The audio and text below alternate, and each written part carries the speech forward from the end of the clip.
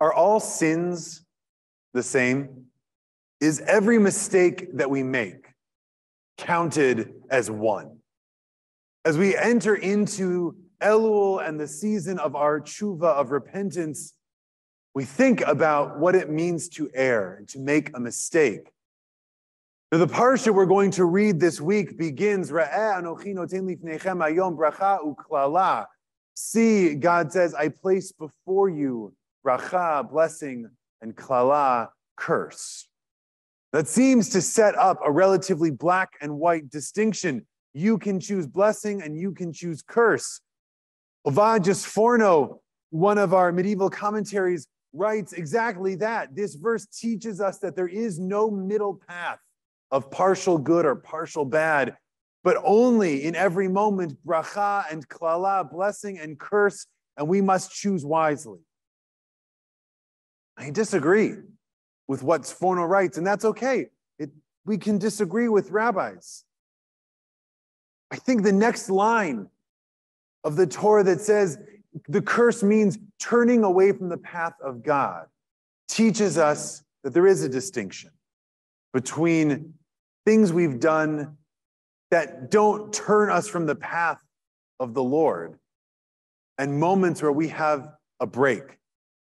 We disagree with the value or tenet of our religion and we're out.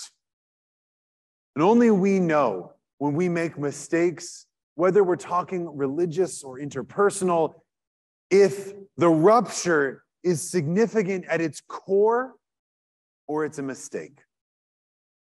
Have we truly chosen to turn away from a blessing, or did we just forget?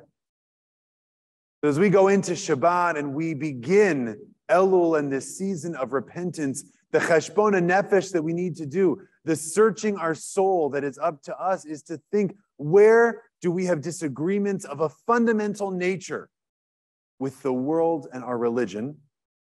And where have we just made mistakes that we need to come up with ways to do better in the year to come? Both are valid and both are important, but only by knowing where we stand can we truly make a distinction between blessing and curse and navigate the path towards the Lord. Because in knowing where we stand with God, we can understand where we stand with ourselves, where we stand with others.